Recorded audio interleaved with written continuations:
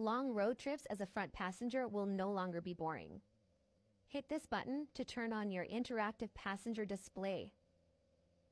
Here, you can slide to the side and you'll be able to use GPS, look at the camera views, but my favorite is the HDMI setting so you can watch movies.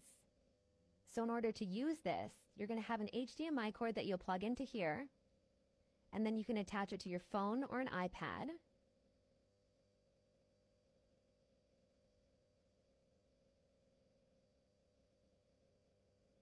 Then, the screen is going to mirror your iPhone screen.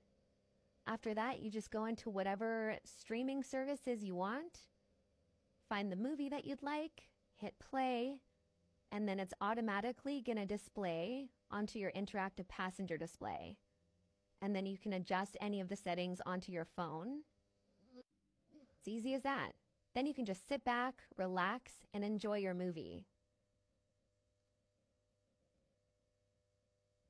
How great is this? What movie are you choosing on your road trip?